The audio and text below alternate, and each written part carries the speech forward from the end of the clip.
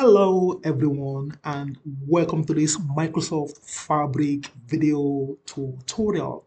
Now, just like many of you know, the Microsoft Fabric is perhaps the biggest deal in the Microsoft technologies because it's a very powerful end-to-end analytics solution with full-scale capability, including data movement, data lakes, data engineering, data integration, data science such as performing of machine learning modeling, and of course real-time analytics. In this video, I'm going to show you how to connect to datasets in Excel, transform the dataset, and load to a data warehouse in the Microsoft Fabric. So without much talking, let's get started.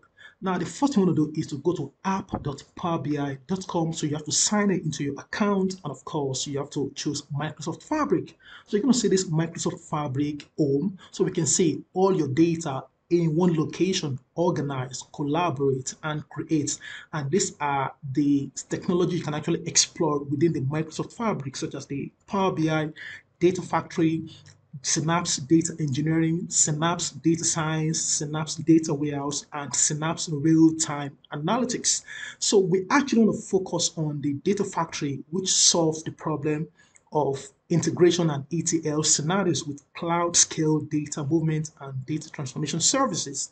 So of course, I've signed it into my account, and of course, this is my personal tenant. Okay, so I'm just going to click on Data Factory, and of course, so we can see the Data Factory home. So the first thing I want to do is to create a special workspace for the Data Factory. So I'm going to come to the workspaces, click on that, and then choose New Workspace. So we're going to see the New Workspace, pane opening to the right of the screen. Now, the only thing we need to do is to give name for the workspace, and of course, you can give description, which is optional.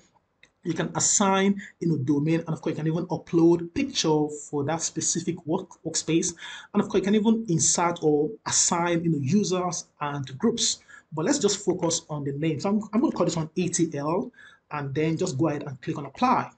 So you can see the ETL workspace is now enabled. Now what we're going to do is in the new button here, just click on that. So we're going to see different options such as data pipeline, data flow, Gen2, which are all in preview, event stream, experiment, KQL database, and so on and so forth. Now we actually want to focus on data flow Gen2. So I'm going to click on that, and that's going to open the Power Query in the online version where we can connect to different data sources.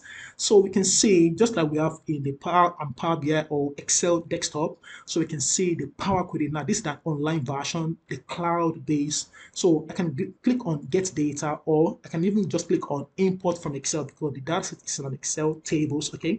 Now when I click on that, you can see we have two options. So either click on link to file, or we can even upload the file itself. Now this is actually also in the preview. So I'm going to choose upload file, and then we can browse through the location where the file is stored. Now this file is actually stored in the Data Factory Excel workbook. So double click on that. Just go ahead and click on next.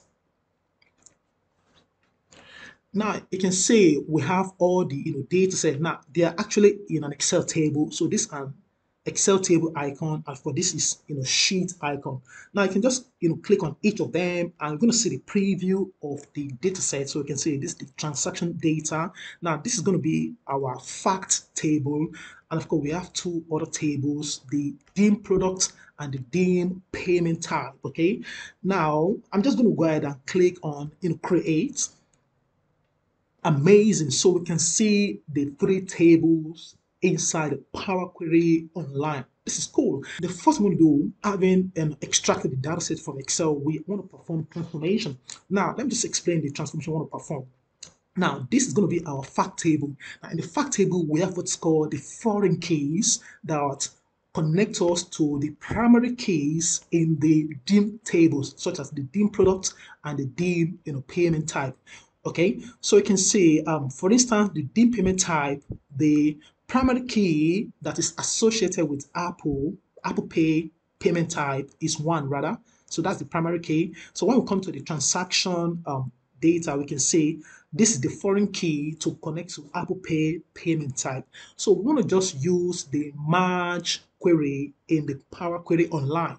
Now to do that, very simple. Now just come to the Home tab. Now, in the Home tab, we can see the combined group. So I'm going to expand this, and then I can merge queries as new or just merge query. Now, let's just go with merge query. So I'm going to click on that.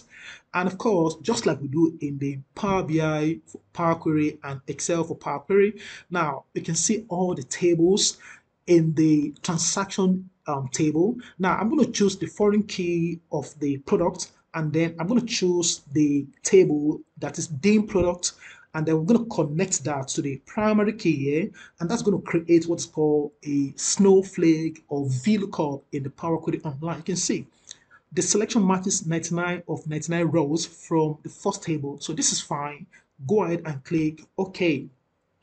All right, so we can see the dim product. Now, all we need to do is to go ahead and click on this upward facing expandable button, and then we want to actually use the product name only. So I'm going to uncheck the product ID. We only need the corresponding product name for the key. So go ahead and click OK. All right, so we've been able to return the corresponding product name based on the primary key and the foreign key. Now let's do the same thing for the dim payment type. Again, click on combine. I want to choose merge queries, and of course I want to choose the payment type, and I want to choose the dim payment type from the dimension table and connect to the primary key in there, and then we're going to see the selection matches 99 of 99 rows from the first table. Click OK. And again, so we want to click on this expandable button and then uncheck payment type 2. So we need the actual payment type names. Click OK. Amazing. So we can see that we have the names of the product and the payment type.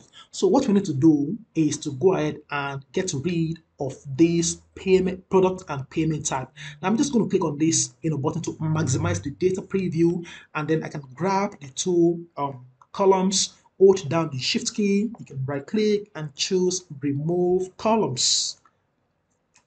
And of course, we need to tidy up this product.1 and payment type.1 to make it meaningful. So we're going to get rid of the .1. So delete that, and then let's do the same thing for the payment type. Double click on the name and get rid of the extraneous values. Now let's go ahead and reorder these two columns. So I'm going to grab the two. Let's place them after the date column, and this is looking nice. Now the amazing part is that we can see the view. Now let me just collapse this. Now this is all that we have done, the transformation. Now let's just have some little knowledge of this aspect. Now we can see we have the two dim tables, the dim payment type and dim product. So the first thing is we actually connect from Excel, which is the source, and we connect it to the table, and of course we can see the data types which are automatically changed in the applied step here. Okay, and of course we can see that we perform a margin based on each of the dim table and the fact table. And after we perform the margin, we rename the columns, and then we reorder the columns, and then we have the last step. Okay, so I'm just going to put it back in data preview, and this is nice. So we're done with transformation. Now the next thing is to go ahead and load to the destination. Now when you look at this bottom here, you can see we have an option to choose the data destination. Now you can just click on this plus sign, or in the home tab of the Power Query Online, we're going to see the add data destination. I'm going to expand that. Now we have 4 options, either to load them to Azure SQL Database, Lakehouse, Azure Data Explorer, and Data Warehouse. Now, we want to focus on loading the dataset into the data warehouse. So I'm going to choose data warehouse. Now, I do not have any data warehouse created. Now, that's pretty fine. So we can see the connection credentials. Now, we're going to connect to the data warehouse. Now, I can click on this edit connection. And of course, you can specify other parameters such as the organization account. And of course, you need to sign in, but I've actually signed, so I do not need to sign in again. I'm going to click on next. Okay, so you can actually see that I'm signed in. Okay, so we can see we have the data warehouse folder. Now, the name of our workspace we created is the ETL. Now, you don't this is what we created initially. And I'm going to click on this expand button, and then I can access the data flow staging warehouse. So click on this, and then we're going to say a new table will be created in the data flows staging warehouse. Now that's fine. I can actually rename the name of the table if I want, but that's fine. So go ahead and click on next.